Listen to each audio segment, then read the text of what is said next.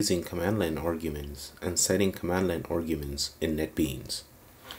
Command line arguments are a very commonly used feature in command line tools, particularly in Linux.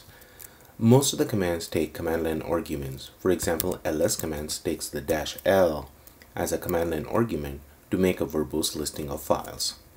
Similarly, a lot of the programs and applications developed will also use and rely on command line arguments.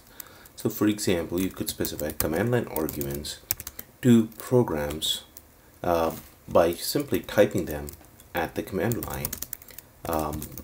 So here's an example that shows that. In order to specify command line arguments in NetBeans, you would have to specify them along with your project settings. For example, here I already have a NetBeans project. In order to specify command line arguments for this, simply right-click on the project, go to its properties. In the Run tab, in the Run command, after the output path, type in a space, and you can simply type in all of the command line arguments that you would like to specify for your program.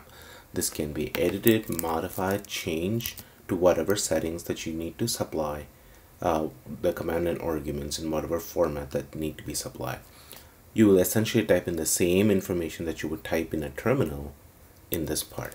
Once you set your command line argument, click OK, and you'll be able to run your program.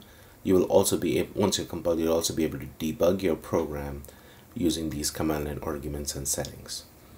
One point to keep in mind when you do go into your properties, note that the command line is dependent on what configuration you're using. Currently it's in the debug configuration, which will be the default configuration for debugging and troubleshooting programs.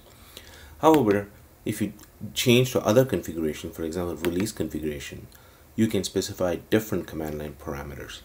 If you want all configurations to have the same command line parameters, then ensure that you choose all configurations and you specify the command line arguments that you would like to have here.